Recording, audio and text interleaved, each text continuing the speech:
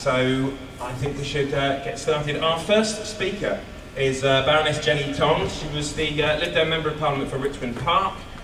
She was when she was in the Commons, she was Liberal Democrat spokesman on international development and then on children. And in 2008, along with several others, she broke through the blockade of Gaza by boat, and she visited Gaza, among other things, which I'm sure you will hear about. Ladies and gentlemen, Tonge. Come on. Thank you very much indeed. Can you hear me? Yeah. Good. Thank you very much, Nick, and thank you for inviting me tonight. Before I say what I'm going to say, can I give a big welcome to the Jewish Chronicle, because I'm sure they're here. I never know quite who it is, but I'm sure they're here, and I hope that I see someone smiling. Yes, very good. Thank you for coming, and I hope we give you lots of things that you can say about us. The second thing I want to say is that however any of you like to interpret my remarks, I am not anti-Semitic. In fact, I'm not anti very much at all, except injustice. And it is injustice that concerns me most. I am certainly anti the current Israeli government, and I am anti the Israel lobby that supports that government. But that is not being anti-Semitic, it is being anti the Israeli government and anti the Israeli lobby. Get it? Because it's very important to make that distinction, and whenever you talk on these issues, people will refuse to make that distinction and accuse you of anti-Semitism. So I give all of you who may be supporters of Palestinians in this room that warning, because once they have decided to go for you, they will go for you in a big way. In a big way. There will be an opportunity for questions after They is the Israel lobby. I bear the scars. Now, it's an interesting word, apartheid. It means separation. We know that. We know that the Israelis don't like the word very much. I don't suppose the South Africans like the word very much. I certainly don't like the word, never did. But if you go to the West Bank and Gaza, and indeed into Israel itself, you will understand what it's all about. And one of the things that concerns me a lot is that whereas a lot of us activists who care about the Palestinian cause and want a just solution, whatever it may be, for the troubles in the Middle East, whoever we are, quite often we have only seen a lot of one side and not the other. And I say to the people from the pro-Israel lobby, the Zionists, whoever you are, for goodness sake, try and fight. If you have to disguise yourself as a Palestinian, it's not difficult. Get into the West Bank and try and get into Gaza and see what is being done in your name, because you will be very, very shocked indeed. Now, I expect all of you have heard, and you're going to hear a lot tonight, I'm sure, about what goes on. The West Bank, which is occupied territory, it is territory that was given by the United Nations to the Palestinian people when they were thrown out of the rest of Palestine. It is occupied by Israel. There is a security wall, an apartheid wall, a separation barrier between Israel and the West Bank. The West Bank is racked and wrecked by settlements, by the roads linking the settlements that only settlers can use. It is racked by the fact that 80% of the water is taken by Israel. And I'll tell you one little story. When I was in Bethlehem some years ago, there was water coming through the taps in Bethlehem one day a week. And as we drove back into Jerusalem that evening, we saw the sprinklers on the lawns in the settlements on the way to Jerusalem. That is the way water is squandered in Israel, and yet the Palestinians have very little. And what they have is polluted by sewage in most cases, particularly in Gaza. The pollution is absolutely appalling and makes the water undrinkable. So the West Bank is not a very nice place, especially as that you have to go through checkpoints wherever you want to go. If you want to go to school, if you want to go to hospitals, there are checkpoints all over the place in Palestine itself, which are unpredictable, and you don't know whether you're going to be held up or not. So if you want to see what it's like, and I must say the first time I went to the West Bank was in 2003, and I could not believe my eyes. I really could not believe what was going on. And there is one word that sums the whole thing up, and that is humiliation. At every opportunity, Palestinians are humiliated, utterly humiliated by the Israeli soldiers and the officials in the West Bank. Now if you go to Gaza, things are even worse. And a lot of people tell you about Gaza. Ken's been to Gaza, I've been to Gaza 4 or 5 times now.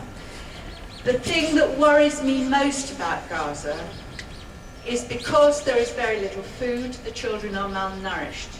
They are also drinking polluted water from sewage and from nitrates in the soil, and over-salination because they can't get fresh water. The children are also traumatized by planes, targeted assassinations, planes coming over, sonic booms, the sort of fun the Israeli Air Force have by issuing sonic booms in the middle of the night.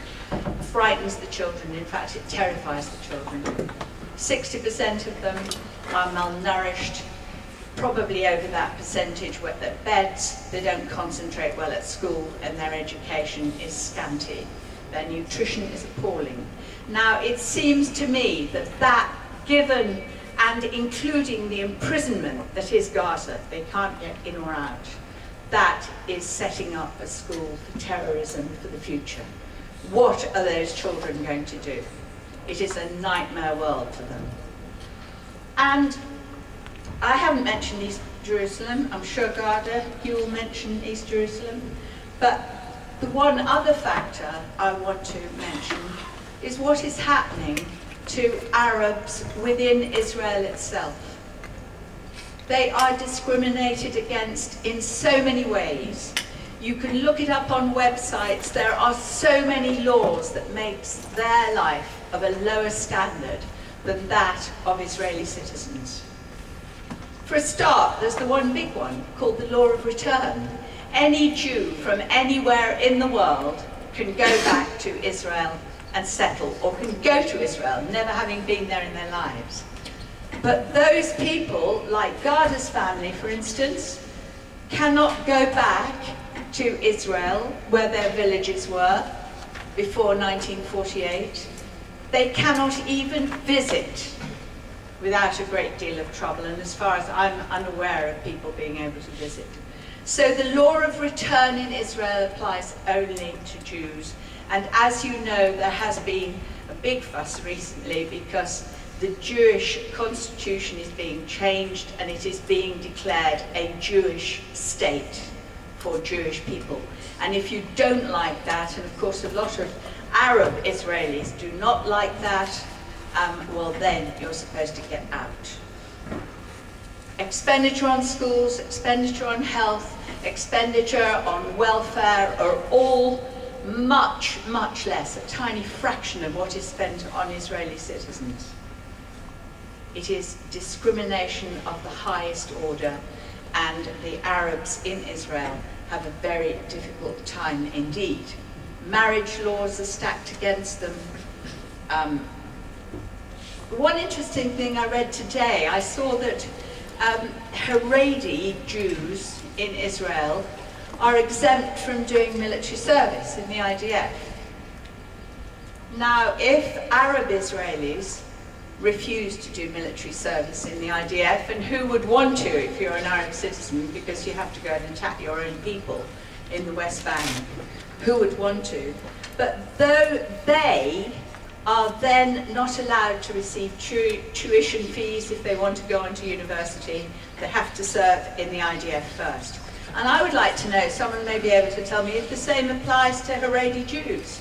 Are they excluded from tuition fees if they don't it would do be nice their to have national some service? truth. It's an utter nonsense that Well, it's not a nonsense. Yeah, it's there will be an just opportunity for questions it's afterwards. another example. It's of a lie, like all of your discrimination. lies. There will be an opportunity. Sorry, Another example. I just want to sum up because recently there has been something called the Russell Tribunal taking place in several places. Kangaroo court. Shh. With a lot of international lawyers and eminent people taking part. And I will just read you what its summary says at the beginning. It will take me a minute or so. The tribunal finds that Israel subjects the Palestinian people to an institutionalized regime of domination amounting to apartheid as defined under international law. This discriminatory regime manifests itself in varying intensity and forms against different categories of Palestinians depending on their location. They declare it is apartheid. And one final word I would say, it's squeaking, there's a mouse in it, never mind. One final word, I would ask those people who support Israel in this room what on earth they think Israel is doing. In the long term, they have lost all their allies in the Middle East. They have no friends anymore. The Arab Spring will go on and make sure of that. What does Israel do?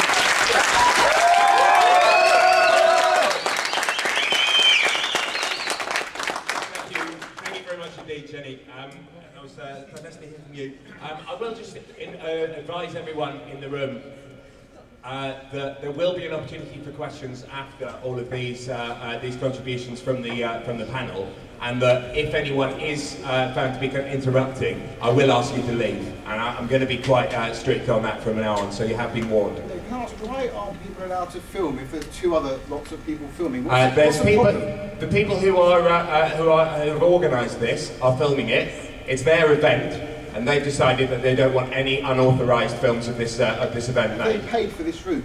They are part of this university, and I dare say you are not. What the university rules are? Taxpayers paid for the room. Taxpayers paid for the room. Yeah, this I bring in taxpayers. We're not students here. Of students at this university, they put this event on, therefore they have the right to decide who films and who cannot. If you're unhappy with the rules, you know where the door is. What's the problem though?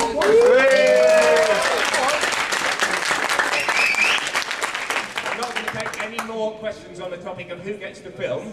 You have been warned that if you're filming and you're not the one authorised person, you will be asked to leave. And that's not up for debate. Is this guy part of the university? Oh my God! Are you part of the university? Can we please get on with this event, Let me please? see your student card. What are you ashamed of? What are you Nothing. ashamed of? You're writing down.